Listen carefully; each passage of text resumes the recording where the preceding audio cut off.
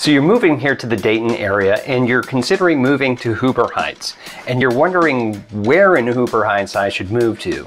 Well, my team and I came up with the differentiating parts of Huber Heights, and we're going to go through all 9 neighborhoods to tell you what the differences are.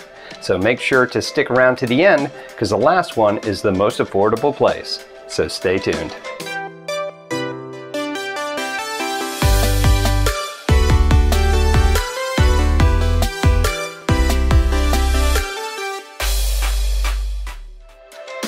What's up, everybody? This is Tim Whittemore with the Whittemore Group here at eXp Realty right here in Dayton, Ohio. If this is your first time to our channel, I'm a military vet of 14 years now, a military spouse, and I moved once every 1 to 2 years and always had to find someplace every time I went, and there was just no information about where I was moving to.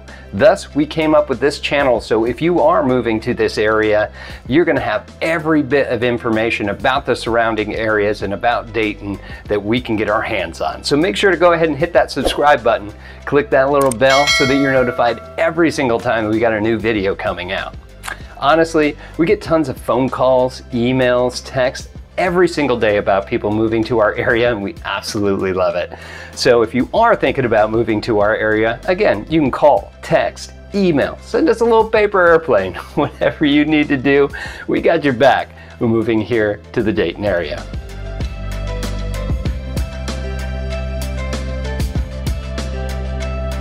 Okay, so let's talk about Huber Heights today. So if you've seen some of our previous videos, there are some great different things that you're gonna love about this area. In particular, we have shopping. There's tons of shopping to do out there. You're gonna see strips of different mini malls and actual malls, if not in Huber Heights, but just right around that area. There's lots of restaurants. If you like the fast food, there's tons of that, but they have all sorts of different food, from Mexican all the way up to Indian. There's tons of stuff all the way around here. So if you got a taste bud, then we could probably match it in this area. Also, the proximity to things. In Dayton, in our area, there are just tons and tons of great highways. So no matter where you end up going, you're probably about 20 minutes away from your next destination. So say that you're working at Wright-Patterson Air Force Base, you may be 10 to 20 minutes, depending on gate traffic, to get to your work location. If you are working downtown Dayton, same sort of thing, depending on traffic. You could be in your location in 15 to 20, 25 minutes, depending on where you're at. So the highway system really allows you to get around. And of course, if you do travel in and out of town quite a bit, the airport is just a quick shot over here to the west, and you'll be able to get in and out of there pretty easily, and the commute just isn't that bad. All right, so also some good things about the area is there's a good mix of white collar and blue collar workers here. So it's a very diverse community. I think what really brings that in is because of the military installation. You're going to see a lot of military people in that community just because of the proximity to the base, as well as military contractors, retirees. That's what they ended up doing when they got out, those sort of things. So you're going to see a nice, diverse community that really takes pride in their ownership of their house. They take care of their yards, their house, they keep the upkeep. They just have a good sense of community. And speaking of community, there's just very friendly people there. It's one of those communities where you could be driving around and wave at a random person and they'll wave right back at you. It's actually really, really nice. Let's talk about housing, since this is a real estate channel. We do have most of the housing that was built in this area was mostly built up in the 1970s to about 1999. So you're going to see those type of houses in this area.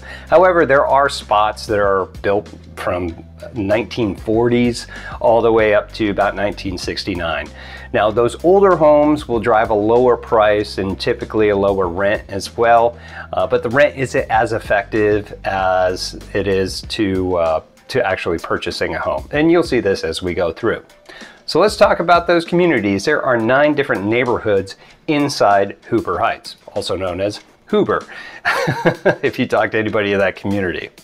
So we're going to go most expensive. So the most northern and probably the biggest community that's out there, and as further north you get, it's a little bit more sparse, a little bit more urban versus suburban, is the Brant, West Charleston area. Now, the home prices up there are going to be the most expensive. It's going to be around $240,000-ish, and your average rent's going to be around $1,165.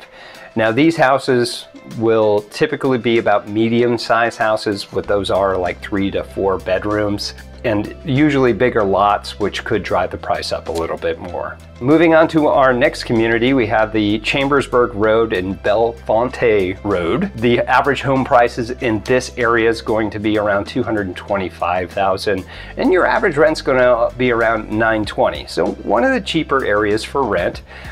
You're going to have anywhere between medium to large size houses, so your 3 to 4 bedrooms, your small apartment buildings that will be kind of sparse throughout there as well. You are going to see some of the homes in this area that were built in 1940 to 1969, which I think is what brings down the rent in this area. Nice part about being part of this community inside Hoover Heights is it actually encompasses the Carriage Hills Metro Park, and that place is really nice. They've got all sorts of trails, biking, fishing.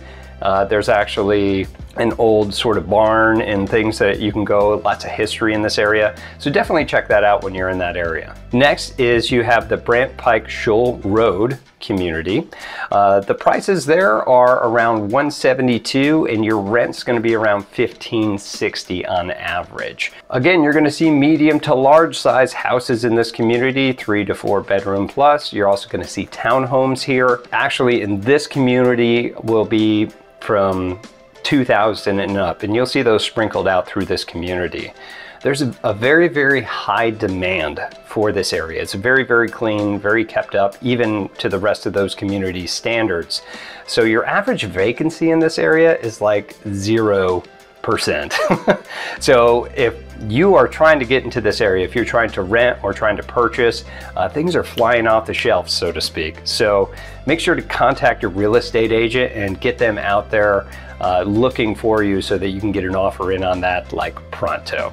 Interesting part about this community as well is it has the highest Swiss and Czechoslovakian ancestries in the United States. It's actually 1.6% of that population actually has that ancestry. Kind of cool, right? See what I tell you about diverse. All right, let's move to the Miami Villa neighborhood as well. We have the average home prices there being around $139,800, and your rent's going to be around $861. So one of the more affordable rent areas.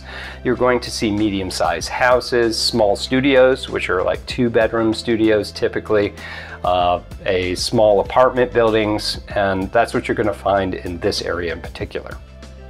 As we move on to the Harshmanville Road and Chambersburg Road, that community in there, the home prices are around $119,000, and your average rent's going to be around $1,010. In this area, you're again going to see medium-sized homes, small studios, and you're going to see some small apartment buildings as well. In this area, they do have the Spring Lake area, as well as the Herbert Hoover Community Park.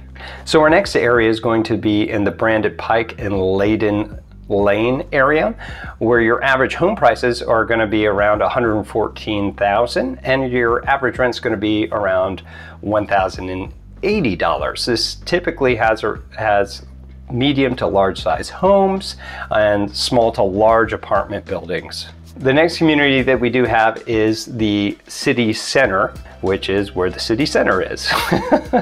The average home prices in this area are around $111,000 and rents around $1,122. You're going to have medium to large size homes, small to large apartment buildings inside there. In this area, you do have the Wayne High School as well as the Kitty Hawk Mellow Dog Park. All right, let's move to our next community. You have Sulphur Grove. Now, Sulphur Grove has home prices around $107,000 and rents around $1,003. We have medium single-family homes. We're going to have small to large apartment complexes. And this is that area that encompasses the Gary Sherman Park, which is pretty nice to go out and hang out in too. So we're at the last one. We're coming to number 9, which is the Brandon Pike and Powell Road. This is the most south of Huber Heights of all the communities, where your average home price is going to be around $100,000 and rent's going to be around $1,193. Now, typically, because of the rent being a little bit higher, is because of the smaller places aren't as available, and it is a little bit older community as well, which means that you're only going to have the medium to large single family homes that encompass in this area, so not a lot of apartment buildings. There's also the Thomas A. Cloud Memorial Park. So going out there in this community could be very advantageous for you. So that's all the communities that we do have. If you have any questions about these communities specifically, please leave them in the comments below. If you do live in any of these and you want to give your insight of one to the other, we love that interaction. So again, please leave that in the comments below. If you are interested to moving to Huber Heights or any of the surrounding communities, feel free to reach out to me and my team. Again, you can call, text, email us, whatever you feel like, and we'll be able to at least get you the information that you need and be able to help you find that perfect place. Okay, again, I'm Tim Whittemore with the Whittemore Group here at eXp Realty, and we'll see you in our next video. Take care.